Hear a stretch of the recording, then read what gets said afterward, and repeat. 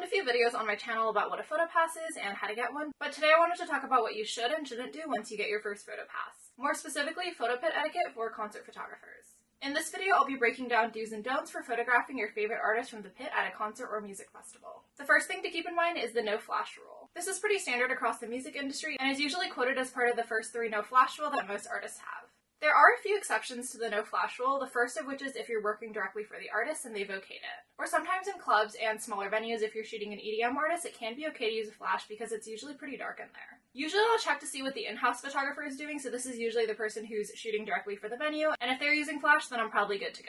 But a good rule of thumb as a concert photographer is that if you're not sure, it's always better to double check, so you can also check with someone on the artist team if you're not sure. I mostly shoot EDM shows and festivals though, and EDM tends to be a bit less strict on the no flash rule in my experience, so I would definitely stick to no flash as the general rule unless you're told otherwise. The main reason for the no flash rule, as far as I can tell, is basically just to not distract or blind the artist, because obviously when the flash is going off, it's super bright, they're not going to be able to see for a few seconds, and it may also distract them or throw them off if they're not expecting it. The next thing to keep in mind is to wear all black. This rule is also pretty standard, but you basically want to make sure that you're either wearing all black or as close to it as possible, and I've seen this called either stage blacks or show blacks as well. The purpose of stage blacks is basically just to make sure that you're less visible to the artist and the audience. Usually as a photographer, the less noticeable you are, the better, so wearing all black just kind of helps with this. For me, this means that I basically end up wearing the same 3 or 5 outfits to most of the concerts and shows that I'm shooting. I actually bought like 5 or 6 of the same basic black cotton men's tee, and then I usually just wear that with my Carhartts and Hokas at music festivals. It makes it super easy to pack. You don't really have to think too much about putting an outfit together in the morning, which is great because I'm usually sleep deprived or jet lagged. This one should pretty much go without saying, but always be courteous to other photographers and anyone else that you meet in the pit or at concerts and festivals in general. The photo community and the music industry in general are both pretty small and tight-knit, so everyone really does know everyone.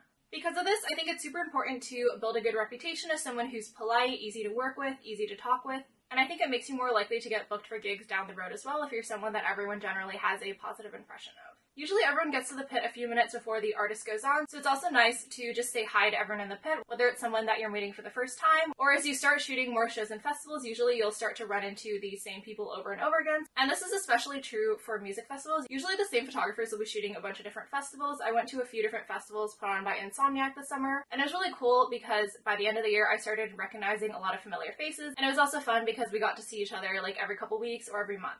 A lot of the gigs that I've booked have actually been through referrals from other photographers who were double booked or otherwise couldn't make the gig. So in that sense, I think it's also really good to kind of network with other photographers. So overall, I think it's really important just to be courteous with everyone to make sure that you're kind of building up a good reputation. And down the line, it's definitely something that can hopefully get you referred for paid gigs as well. Another good rule of thumb when you're shooting in the pit is to always keep moving.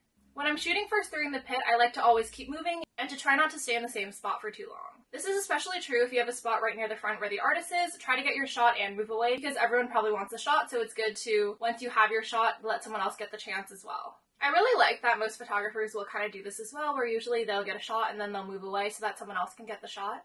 Especially at music festivals, I noticed that this is something that other photographers are usually pretty conscious of. I'm 5'6", so I feel like I'm an average height, but I have short arms, so sometimes I struggle to get the shot that I want if someone's in front of me, or maybe I can't really reach over their shoulder. So what I've noticed is maybe I'll be in one spot for like the first song or the first 2 songs, and then the photographer in front of me usually will get their shot and then they'll move away, and then I get the chance to kind of move up, get my shot as well, and then I'll move away so someone else can take that spot. And I think it's really good because it helps you get a variety of shots, and it also makes sure that maybe if you got to the pit late or you didn't get the best spot starting out, you also get a chance to kind of get up close to the artist.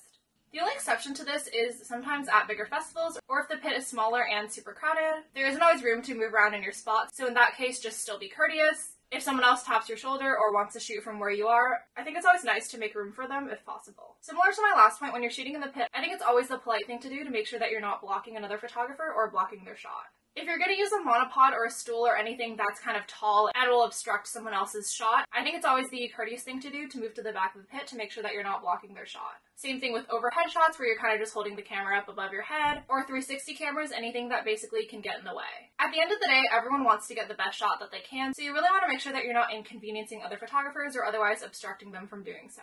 At one of the music festivals that I shot this summer, not to like name names or festivals or anything, someone had their monopod up almost the entire time, and of course they were dead center right in front of where the artist was, so it basically just made it impossible for any other photographers to really get good shots during that set. And no one really said anything, and I feel like I'm just not super confrontational in person, but you definitely don't want to be that person. When you're shooting from the pit, you should also be doing your best to pay attention to your surroundings. If you need to pass by another photographer or security, what I usually do is I like to tap them on the shoulder, especially if you're shooting through your camera's viewfinder, and I'm definitely guilty of this as well. You're not always paying close attention to what's going on around you, so I think it's just always good to give someone a heads up that you're passing by. Another note is that when I'm moving around the pit and I see that another photographer is shooting, usually what I'll do is I'll try to duck under their lens to make sure that I'm not getting in their shot. This is probably one of my biggest pet peeves when I'm shooting video, is when someone makes eye contact with me, they know that I'm filming, and then they just walk straight in front of my lens, and I'm kind of like, okay, like, especially because I'm shooting raw clips, it's something where it's like, your whole clip just kind of doesn't work. So definitely something to keep in mind, just like if someone's shooting, whether it's photo or video, do your best to just kind of go under them and make sure that you're not getting in their shot. When you're shooting in the pit, you should also be mindful of your gear. So what this means is throwing your gear and anything else that you're not using at that moment out of the way if possible.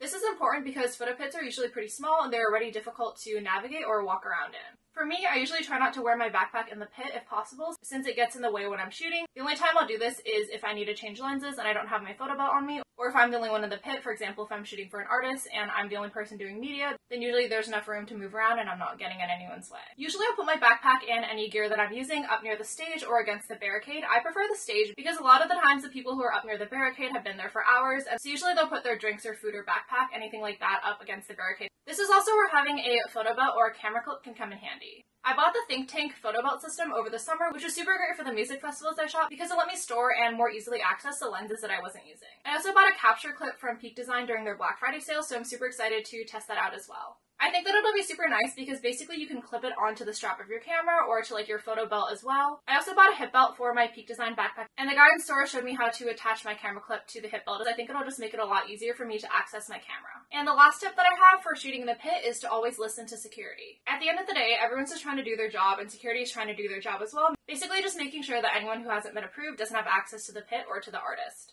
So when they're not sure if someone should have access or to be able to bring in their gear, they usually like to err on the side of caution. Usually security for concerts are in-house, which means that they work directly for the venue.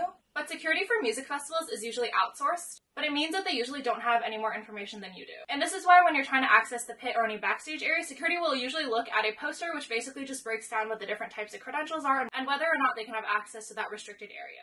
For example, at Outside Lands, you needed a pit wristband to access the pit, so security would look at that before letting you in. Because festival security is usually outsourced to contractors, this can result in a lot of miscommunication about the photo policy or where photographers are allowed, especially on the first day of a big festival. So that's it for today's video. I hope that you guys enjoyed watching. In general, as long as you're mindful of the photo policy and of other photographers, you shouldn't really run into any issues when you're shooting in the pit. In my experience, other photographers have usually been super willing to help as well if I've had any questions or if I've been unsure about something, so it definitely doesn't hurt to ask if you have any questions. And as always, let me know if you have any questions in the comment section down below, or if there are any other videos that you'd like to see me film.